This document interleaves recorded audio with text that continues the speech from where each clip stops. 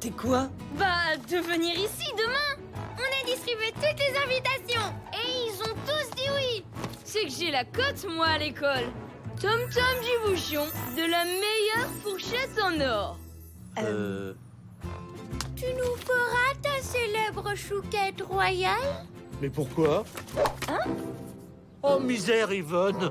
L'anniversaire! Oh zut, j'avais oublié. Hein? Quoi? Mais malheureusement, les enfants, demain, c'est impossible. Demain, on a un banquet avec des vieux. Vous savez, le banquet des vieux du quartier.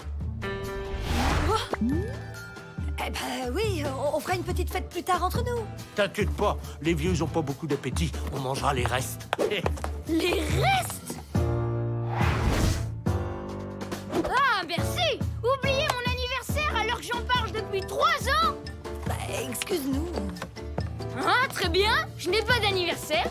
Je suis pas né le 2, ni le 3, ni le 8. Jamais. Je n'existe pas. Quelle catastrophe! Et tes invités? Je vais les désinviter. Tom, à l'horreur de ne pas vous inviter. La fête de mes 100 ans est annulée.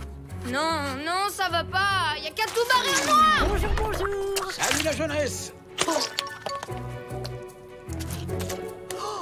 Tom a l'horreur de vous désinviter à sa fête des 100 ans. Il a 0 ans pour toujours.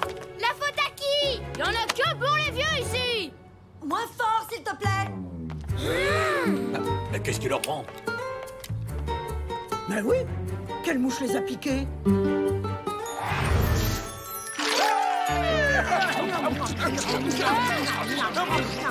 Bon, c'est un mauvais moment à passer. Dès qu'on les voit, tu les désinvites et tu rentres te coucher.